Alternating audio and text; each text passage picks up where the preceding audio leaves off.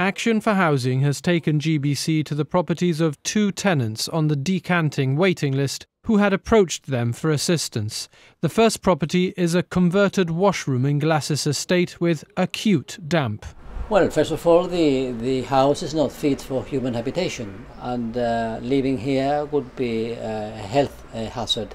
I've been living here for 6 years. The situation is really, really bad. It's not livable. He's on the decanting list. He's 11th on the list. And if that list, as we've been told, moves chronologically, then it'll be years before he's given an allocation.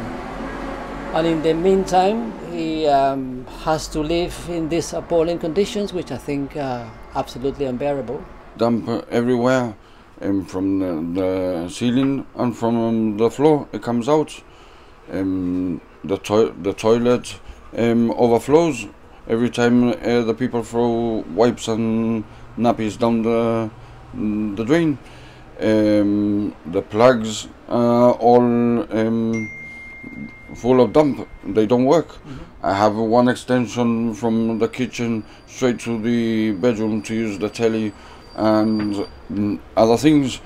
So we would ask government to say how they intend to resolve the decanting list and see to it that people like Mr. Attad and his wife and baby are given a decent allocation.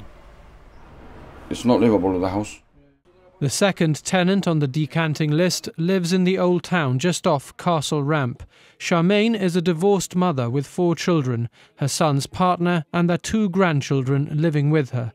Their property was officially deemed unsafe 18 months ago. The tenant tells me that there are rats, cockroaches, termites, and that she has to live with that. She's been on the waiting list for the past over 20 years, on and off.